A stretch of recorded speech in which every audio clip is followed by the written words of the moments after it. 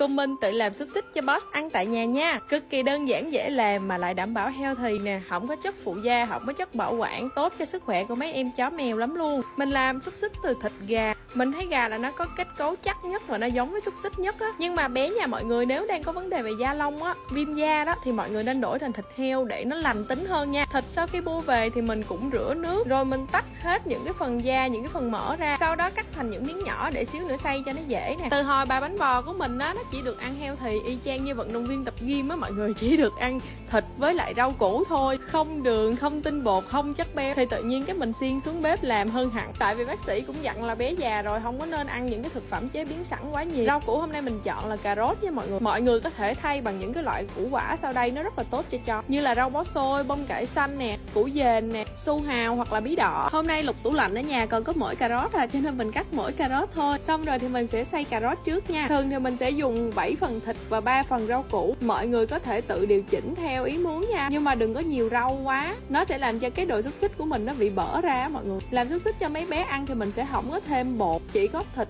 và rau thôi, đảm bảo tin tôi đi, đứa nào cũng thích luôn đó mọi người. Xay cà rốt xong thì mình sẽ xay tới thịt gà. Để thịt gà nó được dai, được chắc hơn thì mình xay lâu một chút. Hồi trước lúc mà đi tập gym giảm cân mình cũng ăn kiểu này mọi người, nhưng mà thêm cái bước nữa là mình làm thành viên rồi sau đó mình làm giống như xíu mại để ăn á, gọi là gì ta, xíu mại ức gà.